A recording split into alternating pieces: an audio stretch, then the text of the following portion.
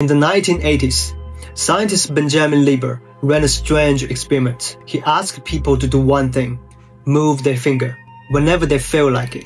No planning, no reason, just move. While they did this, Lieber recorded their brains. He used a fast clock to timestamp the moment when they first felt the decisions. Here's what he found. The brain shows a signal, a readiness potential, hundreds of milliseconds before they felt the decision, which means the brain moved first, the awareness came later. Some people might describe this as saying that we don't have free will, but I believe it revealed something deeper. If the decision you experience isn't the origin, but the moment that you are aware of something already forming, the feelings of I decided isn't the command, but the notification of your consciousness collapses attention into action in your brain, and the brain's executed. So I believe we do have free will, but it comes from consciousness itself.